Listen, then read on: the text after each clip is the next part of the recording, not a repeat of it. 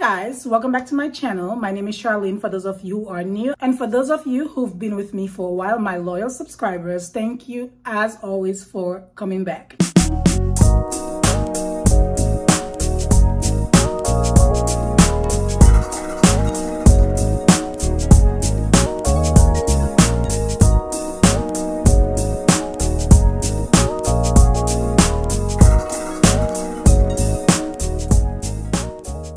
Today we are doing another foundation test. I'm kind of late to the party on this one. This is the Best Skin Ever foundation by Sephora.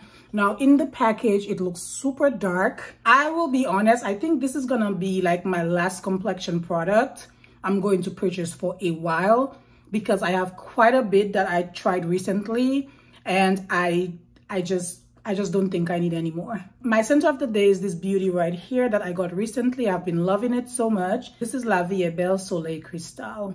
Truly loving this, and it's gonna be even more amazing in the next coming months. Anyway, these days the foundations all claim similar benefits. This one promises a skin-like finish. It also is a medium coverage. It is infused with skincare benefits like hyaluronic acid, red algae extract. This claims to hydrate the skin for up to 12 hours. Big claims. I am excited to see what it looks like on the skin. When I got the Huda Beauty foundation stick, I got this one and I wanted to try it for you guys as well.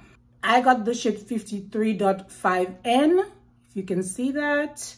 And let's just open her up and see if it works.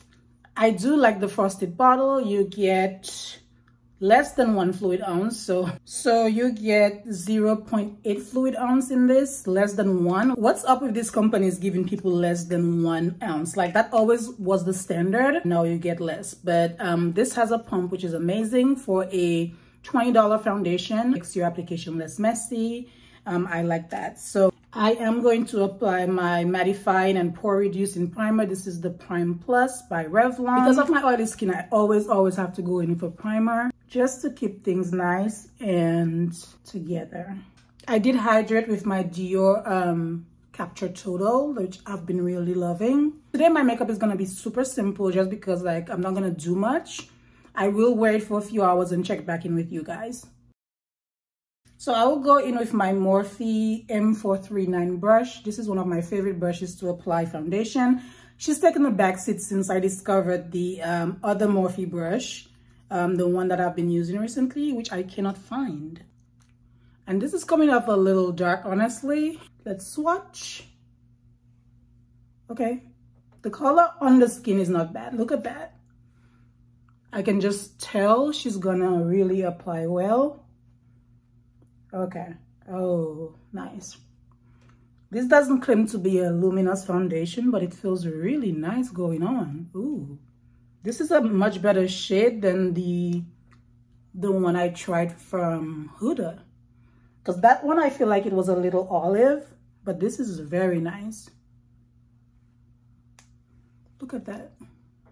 It's really melting into my skin, like literally melting. Look at how dark it looks. But on my skin, I have natural light coming in right now and it looks really good. Oh, wow. Look at that. How it comes off is not how it looks. This is nice, very nice. I'm not mad at this.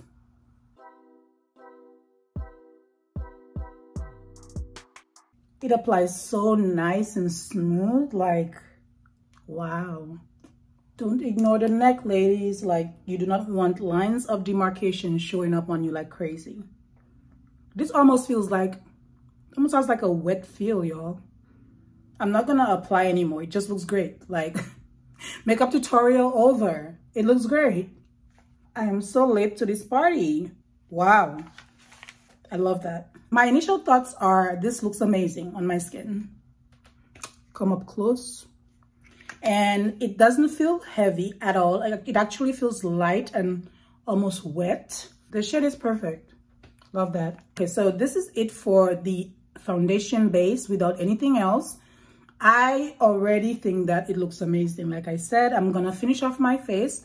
I'll be right back. And I'm back, and this is what the makeup is looking like. I kept it very simple because, like I said, I'm just gonna be out and about, just running a few errands. I will do at least a 5-hour test thereabout. I will come back in and let you guys know my final thoughts, but for now, I can say that my skin feels very hydrated. I don't feel like it's cakey or heavy. Very lightweight, but mostly hydrated. And I think that's the whole point behind this makeup.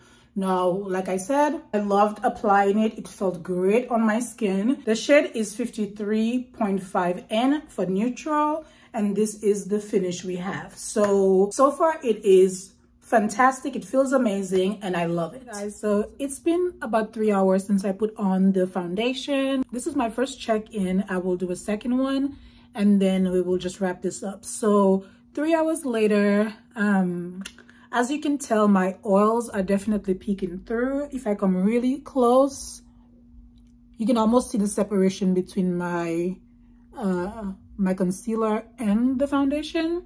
But this is the area I'm typically more oily anyway. But overall, it looks good. On the second check-in, I will go ahead and blot it to see like if we can refresh the foundation. But my oily skin is like having a moment right now. The finish on the foundation, even 3 hours later, is still very nice. And this, I'm currently using Natural Light. And this is what we're looking like. So I feel like it's a pretty good foundation. On the normal circumstances, I would blot, but because I'm doing the wear test, I just refuse to blot. If you guys are oily as I am, you can probably relate. This is normal for basically any type of foundation. So I will be back in about 3 more hours and we will wrap up the video and give you my final thoughts. Okay, so I am back to wrap this up. So it's about 6 hours since I've been wearing this. I am going to blot with you guys now because I haven't done it. I've used the back of my hand a little bit, but I've not really blotted. And let us see if we can refresh the makeup a little bit.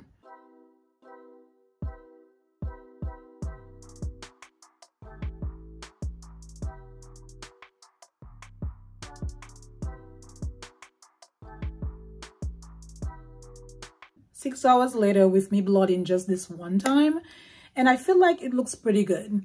On the skin itself, it has not separated too much. Even in person, it looks better, to be honest with you all. I feel like it looks better in person. This is me up close. And I think it's holding up pretty well. For a very lightweight foundation, which is also hydrating, I feel like it is holding up spectacularly. So overall, I think this is a fantastic foundation. Because of the hydrating properties in this, I feel like it will be great during the summer.